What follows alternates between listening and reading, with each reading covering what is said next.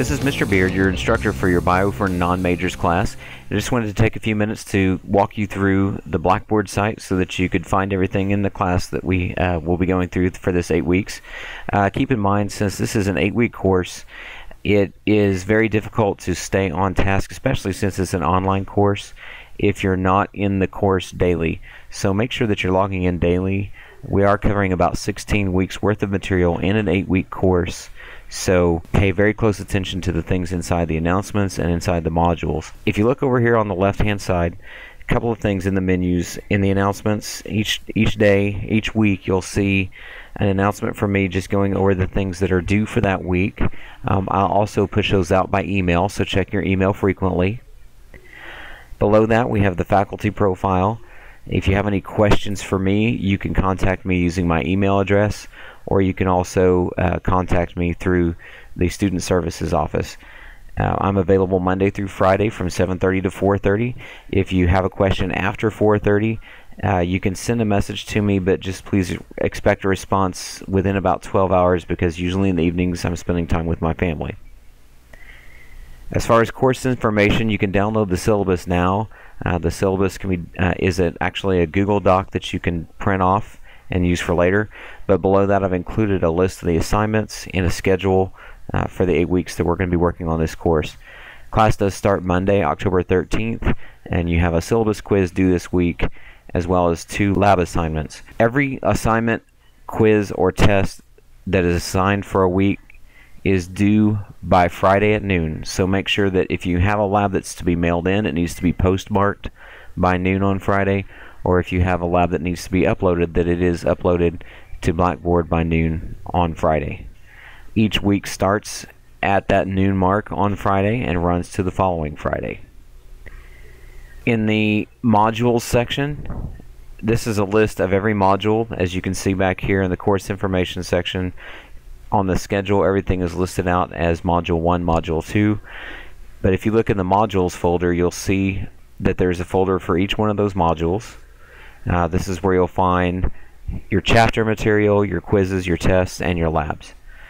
Above that, in the first module above it, I've included the Zoo Lab. The Zoo Lab is available now, but it's not due until the end of the semester. The reason we're making this available now is so that you can visit the lab anytime during the 8 weeks that we have that we're covering the course. If you have questions about the modules, it's located up here in the About the Modules section, but I'm going to walk through Module 1 to explain some of those things to you. When you click on a module, you'll notice that there's going to be a folder for each of the 3 chapters that module covers. If you click into one of the chapters, there's a lot of resources in here that will help you study and prepare for the unit that we're covering that week. There's going to be a Word doc that you can download, and you can use that as you read through the chapter, take notes, highlight items, or add notes from the readings as you find them. There's a PowerPoint file for the chapter that you can download and view if you're a visual person. That's very helpful for some people to see the pictures and to see the content as you go through the chapter. There's also a Chapter 1 textbook website. If you click on those links for the chapter websites, you can find pre-tests. These are not for a grade, but they can help you as you're learning that chapter and the content, as well as an outline and a couple of animations for each chapter. In addition to the textbook website, I've also included a chapter practice quiz for each chapter. Again, these are not for a grade either, but they're available to help you study and learn the information as you go through each chapter. Finally, the last thing that I have for each chapter, in each section you'll find different videos. Some of them are YouTube videos, some of them are Khan Academy videos that I've included, and a lot of them are from Bozeman Science. This is a really great series of videos that will help you understand some of the more difficult content. I really suggest that if you have a hard time understanding content by reading the chapters, that you use these videos in addition to what we're learning to help you understand the material. If we leave one of these chapter modules, you'll find that each of the chapter folders is the same. There's always going to be a chapter outline, a PowerPoint, a website, a quiz, and then a couple of videos for you to watch. Because there is so much content available It's good for you to log in daily and spend some time each day on the course so that you're always in the content and knowing what's going on in those chapters. Then finally, the last thing that you'll find in each module folder are the labs.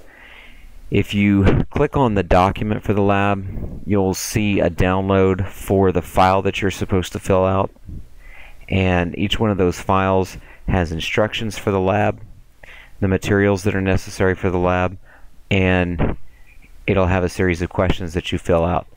For each of these labs, just fill in your answers and then make sure you save these to your computer under a new name, and then you'll upload them back to the system.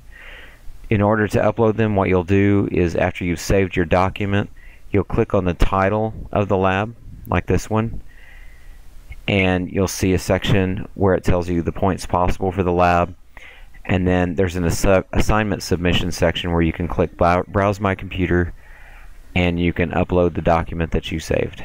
If you have any comments or questions, you can also leave those in the Add Comments section before you submit your lab assignment. All these instructions are available in the About the Modules section, so if you do have questions and you can't remember, you can always rewatch this video, or you can go to the About the Modules section and you can see the instructions for completing online labs. One of the things that I will point out from the About the Modules section is that some of these items in red here are very important. You need to use all the tools that are available to you to make sure that you're successful in the course. Practice tests, quizzes, chapter outlines, all those things are there to help you study and prepare for the tests. Since biology is a very abstract concept, it's important that you stay on top of the material as we go through. If at any time you have questions about the course, or if you have questions about what's going on, don't hesitate to email me, and I hope you enjoy the course.